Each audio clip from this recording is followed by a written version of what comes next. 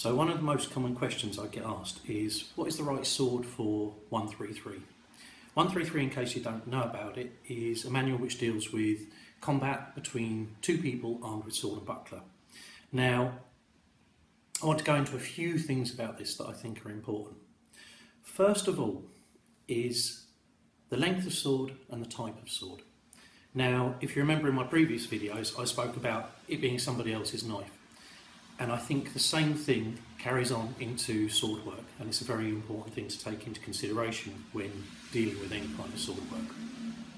First of all, I would say I know it's very tempting to go, I want there to be a particular kind of sword which is exactly and completely appropriate for this system, that this dates from exactly the 13th of January 1340 and this is precisely the length of sword we use. And we know because he owned it, but we don't.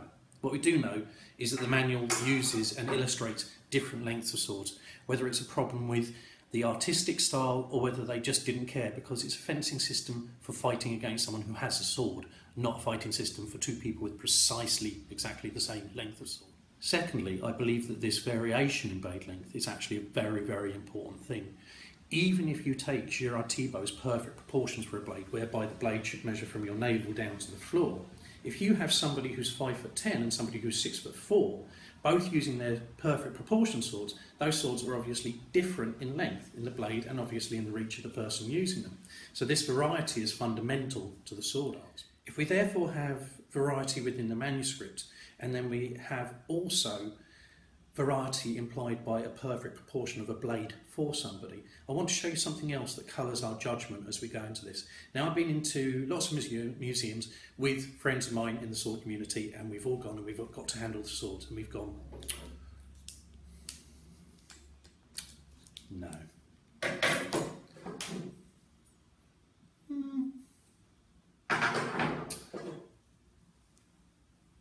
Now this handles like a real sword. And this is an important thing, because what's happened is our favouritism for a particular kind of feel, our own internal feeling of how a blade should feel like, has coloured our judgment of the past.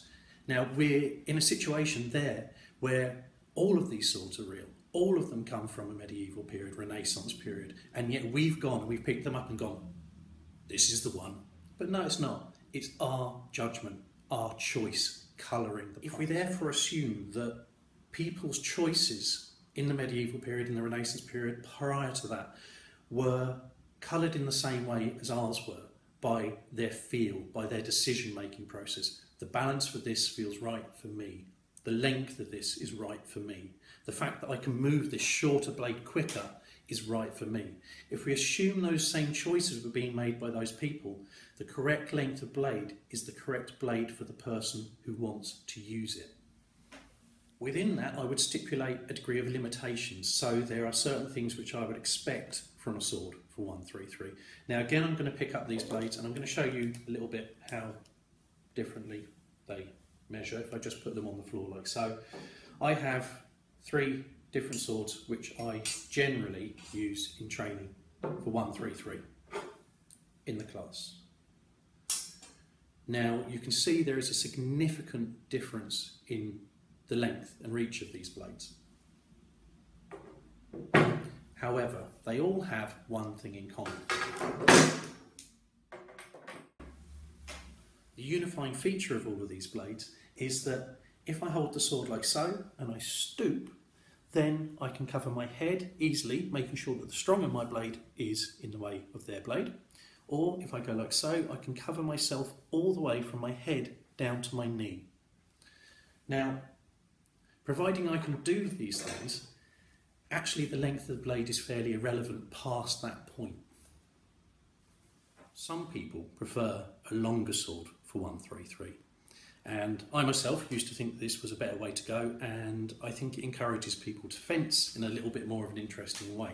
However, it's completely unimportant as long as you bear in mind the principle about the cover that I just showed you. Now, there's a gentleman called William Cavendish, and he wrote a manual called The Truth of the Sword. This, I believe, has got an awful lot of correlation with 133, and it says one fundamental truth which I think is very, very important for people to understand when doing any kind of swordsmanship. And he says the journey of the sword is but to the sword or to the hand or to the body of the opponent. Now, this is fantastic because what it does is it tells you that no matter how long your sword, in order to hit me, you have to bring it to me. You can't avoid doing that. It must come towards me. So what he does with his system is he makes sure that he is in such a position that in order to hit him, you have to come past the crossguard. And this involves a lowering and a flattening of the body. Exactly the same thing that you see in Fabris, exactly the same thing that you see in 133. This means that the length of my sword becomes less relevant, the length of your sword becomes less relevant. Because it doesn't matter, I cannot reach your body, but I cannot reach your hand. Your blade will become presented to me. So if your blade is coming like so, it's going to have to come across my crossguard or below my crossguard. It's going to give me something to make contact with. And you're not able to control the weak of my sword because the weak of my sword is up, to the side or down. In all of these cases, it's out of the way of your forte, so you can't control it. This distinction, this way of finding the blade, works whether somebody has their point forwards and extended or whether they have their point back. Because as long as you can reach the sword first, you always have something to cross on your way in. And because you're not committing to parrying with big swinging moves here, you don't really open yourself up on either side. The moves are very, very tight, very, very covered by your shoulders. And exactly the same with 133, precisely the same thing. We're trying to bring the opponent into this small area which we can control very, very easy without losing control of our sword out of the centre. This also means that if our opponent decides to approach us and hold the sword out of the way, like so for example, if they do so, they present a target, whichever the target is, because they're keeping the sword away from us. And that obviously makes things an awful lot easier. It also means, again, that the length of the sword is not so important, because a sword which is held away from us over here, its length is irrelevant until it comes back to us, and then again the point is given to us. This doesn't mean that you can't use a longer sword for doing 133 or for Cavendish, and of course this means that if you do use a longer sword, a lot of these distances will occur sooner. So as soon as you come from this position here and you drop your point into line, then obviously you're going to be able to do that from further out. Now, you'll still be subject to those same behaviours that you'll still have to cross your sword, but the bonus is you get time to change. Now, again, this comes down to personal choice. My feeling on the matter is that you should try as many different lengths of blades as possible to see how this works. And I've done this with long swords, two-handed swords this is. I've done this with rapiers, like so. We train this using rapiers on a Monday quite often. And the system works exactly the same. The only difference between Cavendish and 133 is that you're safer with 133 because you have the buckler in front of your hand. It doesn't matter the length of your blade as long as it obeys those criteria that I said, that it must be able to cover you down as far as the knee when it's inverted and above your head when you're stooping and the point's up. As long as it does those things, it's not so important. You're going to have to either work your way towards the opponent, covering both sides of your body through turning, or you're going to have to reach out and touch that person a little bit earlier and suffer the consequences of not being able to uncross maybe quite so quickly. And again, those are personal choices. Now, as far as the degree of hand protection, you should be able to do 133 or Cavendish with very, very minimal. You should be able to do this with a cruciform hilt. You should be able to do it with a meso. You should be able to do it with a buckler and without a buckler. Obviously, if you do it without a buckler, your hand is more vulnerable. Learn to do it without a buckler. If someone has a complex hilt and you're going against them, you're going to just have to work against someone whose hand you can't hit. Fundamentally, that's not very different to fighting against someone who keeps a buckler in front of their hand all the time. You have to locate a different target and you have to draw the blade out in order to manipulate it.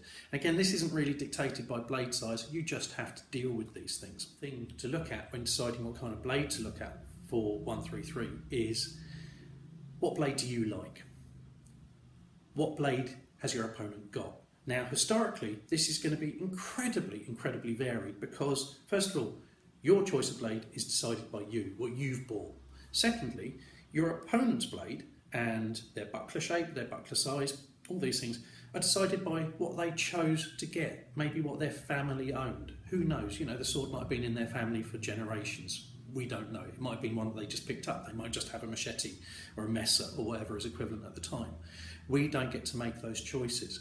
So those things in mind, yes, it's nice to have the same kind of sword as everyone else in your club, and fundamentally a lot of the time this is what it comes down to. We like to be a part of a club. Oh yes, my instructor says that we need a 12.7 foot sword is the right thing for us. It's not that important.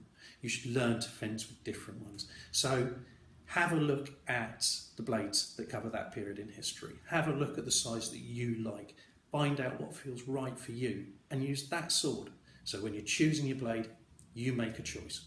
You'll have noticed that I've started talking quite a lot about William Cavendish in relationship to 133. I don't know whether there's any kind of historical connection between the two. However, they share a lot of stylistic similarities and tactical similarities, which I'll address in other videos because I think you'll find them very interesting. In the meantime, thank you for listening. I'll speak to you soon.